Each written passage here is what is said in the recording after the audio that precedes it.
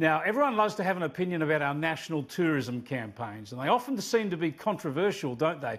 Remember when we didn't like Paul Hogan calling a prawn a shrimp, or when we thought that Lara Bingle's language was just a little too florid?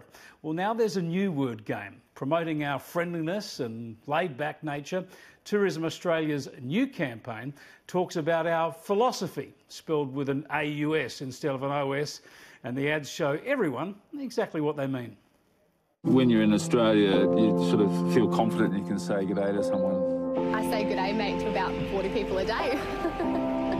We're a pretty cruisy bunch, I think, most of the time. Being able to laugh at each other, laugh at ourselves. I think that gives us the ability to have a smile on our face most days. I mean, fair enough, right? Beaches, kangaroos, friendly people. It makes sense to me. That's exactly why tourists come to this country. But as you know, the woke warriors of the left, they can't stand anything that seems patriotic or homespun.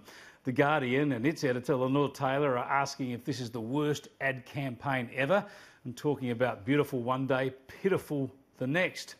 ABC reporter Andy Park went with the leftist groupthink, saying Bingle's "Where the bloody hell are you?" now looks pretty good by comparison.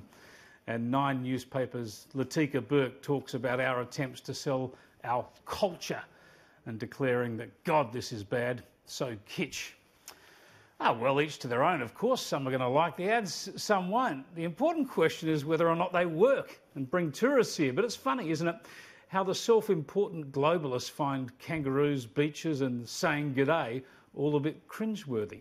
Perhaps we should all dress in black and sip grass shakes and listen to Greta Thunberg urging everyone to come to Australia before it dries out or is swamped by the oceans or whatever the scare of the day might be.